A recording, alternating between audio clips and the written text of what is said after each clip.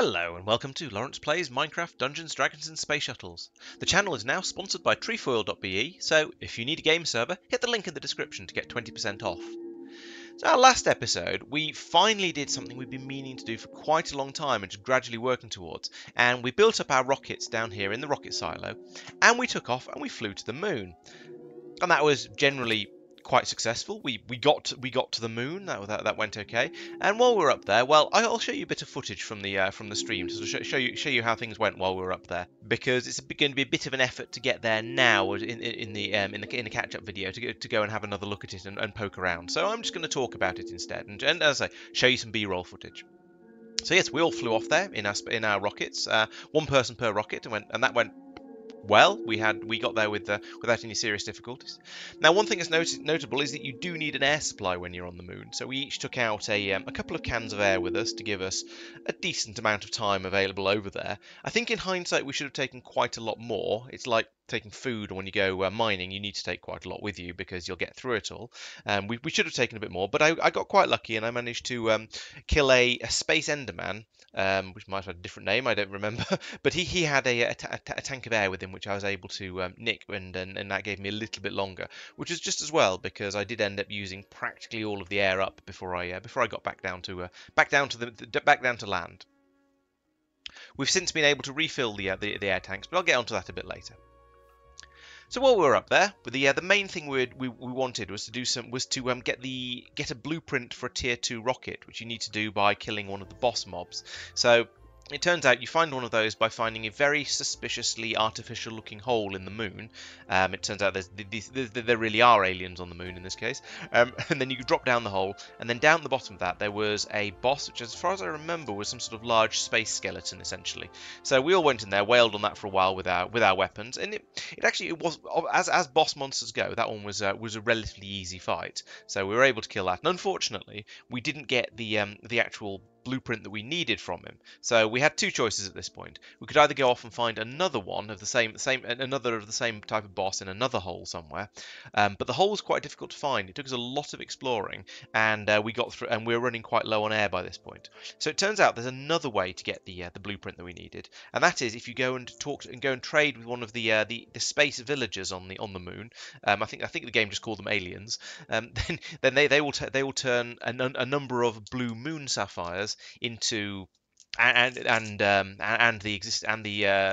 blueprint for the moon buggy into the blueprint for the tier 2 rocket, which is what we actually needed. Fortunately, while we've been up there, we'd also all gone out on a number of mining expeditions. Just because you go to a new area and you want to go out and explore, find out what sort of resources you can get from there, go around, do a bit of digging things up, and just generally see what you can find. So we dug out some long tunnels. We found some cheese because everybody knows the moon's made of cheese. We did find a number of the blue moon sapphires, and we were able to use those in exchange. And we found a few other sort of resources as well, which I think have all now been used up because we didn't get quite as much of them as we hoped. So I think another trip to the moon is going to be in order once we've got with a lot more air tanks this time, and maybe some ender chests to send the stuff home.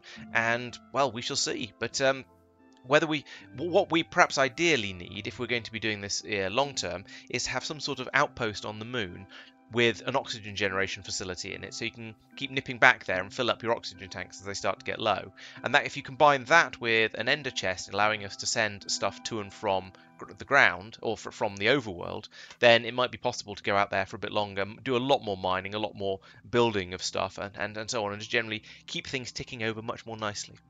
I suppose the other possibility is to again use the ender chest and have somebody back in the overworld, taking the canisters out, putting them into the oxygenator to refill them, and then putting them back in the ender chest to send them back over to the moon base so that they can be reused by the astronauts up there. That would work quite well. Teleporting is a little bit cheaty, but I don't think I think it is a mechanic in the game, so I don't think there's anything wrong with using it. The big downside of that plan is I'm not sure any of us trust each other enough to be providing a steady supply of oxygen. Now, I think the better way would be to have an enormous amount of it available, and then say, hey, could somebody go and refill them all? Or maybe even better, we could automate it. I don't see any reason why you couldn't have something pulling out of an ender chest, feeding it into the oxygenator, and then putting them back into the ender chest as well. So having that automated might be quite a nice way to do it. We shall have to see though. We'll see how much more we actually do and how much more we need to go to the moon. So after we'd mined up a bit of cheese, some sapphire, and some naquadar, the moon mineral that we apparently the other big reason for going out there, we then decided it was time to come home because, as I said, we were starting to run low on air. So in theory, that's quite easy. You get into your rocket. You extract your rocket from your landing pad, your landing pod rather, and the launch pad as well, I think. And you need a fueling device. You rebuild the rocket basically again as you did on Norvis. Not Norvis, that's Factorio, as you did back on Earth, the overworld, whatever we're calling the start planet for Minecraft, and then you just fly back in exactly the same way that you flew up there. Now that, in theory, is relatively straightforward. However, some mistakes were made. Apparently, Mike started his countdown for his rocket, then realised he had the launch platform that he needed to give to Pete. So he got out of his rocket to give it to Pete, and the rocket left without him. So, in order to get round that, he ended up grappling onto the side of Tristan's rocket with his hook, and trying to then sort of hang on to it as it flew all the way back from the moon. And somehow that seemed to basically work. He did die as when he got back to the main planet, but I think that might have been. I'm honestly not quite sure why and how he died, but he did somehow. But he at least was back on the right planet, so he didn't lose all of his stuff. So yeah, that was interesting and spectacular. So after we got back, as I say, we then went into we have the oxygen machine in here somewhere. Which one is it? I think it's, yes, this one up here. It's called an oxygen compressor. That makes a lot of sense. So the idea is you can put your oxygen tanks into this chest here. They get put in there in the normal way. We've got then an oxygen collector vent here that, as you can see from the sort of the sparkly effect, is pulling in oxygen out of the atmosphere, pumping it into there, so it collects. It fills up the canisters, and then puts them back into the bottom chest down here. And there's a couple in here, which so you can then grab those out. You can put them in your spacesuit, and they will keep you alive for a while. So as I was saying, I think the thing, if we do need to go back to the moon, the thing to do would be to have some sort of ender chest system here and use filters on these servos, so it only passes the empty tanks into the machine, and then the full tanks come out and get put back into it. And so there should, in theory, then there will always be a supply of at least some oxygen tanks available for you wherever you are, and you can just grab them, and then when you put the empty ones in here, they'll go around and they'll come back and so on. So you've just got a steady supply of oxygen available no matter where you are. One of the big advantages of doing it that way, I think, you'd have to leave this chunk loaded, but I imagine, but that shouldn't be too much of an issue. It may well already be. I'm not sure, or if not, we could move it to another one which is. So the big advantage of that is it means everybody can go off on the expedition, which means you've got a bit more manpower for fighting mobs or for exploring and doing the mining. And the other big advantage is that it means you've only got one surface that's sort of fully loaded in and being played, because we have discovered that our server struggles quite a lot if you have, well, it's struggling quite a lot just all the time, because it's not when we're all in it, because it's not really spec'd for this sort of shenaniganry. But it's even worse if you've got multiple people on multiple different dimensions at the same time, because then the server's having to work a lot harder. It's got much bigger areas to deal with. And so that, I suppose, is where we should be taking advantage of the services of our new sponsor, trefoil.be, because they have a range of various Factorio and Minecraft and some other games as well servers that you can buy some time on those, and they will then just have, you've then got much more grunt behind your server, and it will then hopefully run the game much better. I don't know. I don't think we're planning to play what we're playing Minecraft for all that much longer though, so we haven't bothered to move over to the server over to there. But however, we are moving the Factorio server over, so we'll see how that goes on. Or we will have, by the time you see this video, we will have seen how well that works, and I'm sure it'll be great, and we'll have much better ping times and generally a more responsive game. So after we came back, I have to admit, I then sort of twiddled my thumbs a little bit. I was trying to decide what to do. I mean, I had a look through the quest systems. There's a little bit left in Black Magic, although I've done most of it. Perhaps I should have gone in for these augmented capacity runes down here and got those built up. Especially after asking Pete last week to help me with growing the dark gems down there, of which I've not used very many yet. But still, it's there are a few things left to use in that sort of area. Al was working on trying to make the heavy-duty plates in a more automatic way. I think he made some progress, but he said he sort of eventually gave up because it was a bit too. It was a difficult recipe to automate, and I'm sure he'll tell you a lot more about that in his video. So I recommend checking that one out to find out exactly what he was trying to do. And there'll be a lot more information on that, of course. There'll be a link to that at the end of this video. There's been some extra shenaniganery going on over here, trying to link up the food storage system to the network. I'm not sure exactly what Al was trying to do to be clever with it, but let's see what we've got in here.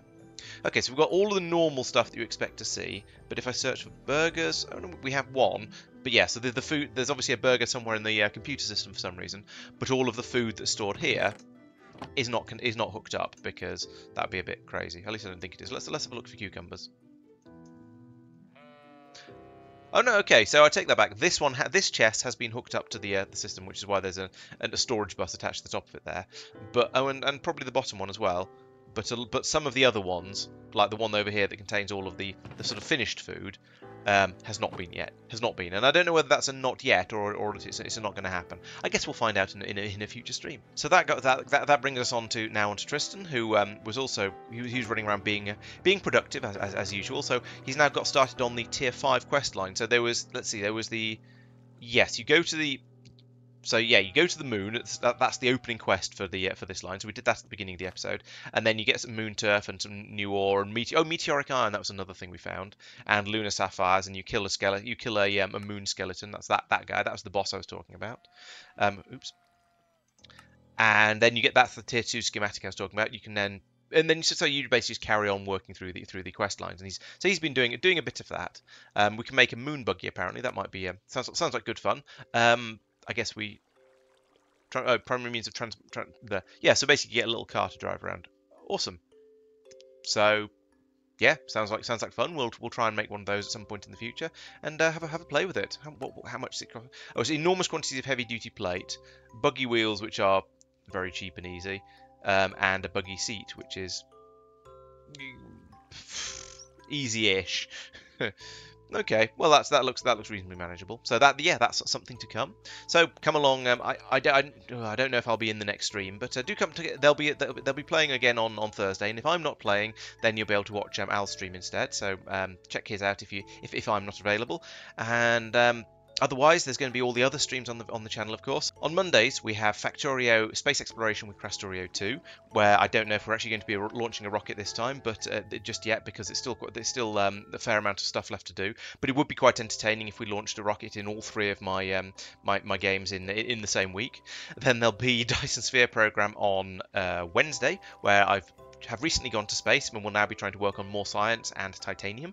So again, that's another one where I've been going off into space. And Thursdays will, as I say, be a good day for Minecraft. And the weekend we'll have lots and lots of videos coming out. So thank you for watching. I hope you've enjoyed all of that, and we'll see you in all the rest of the content. See you there.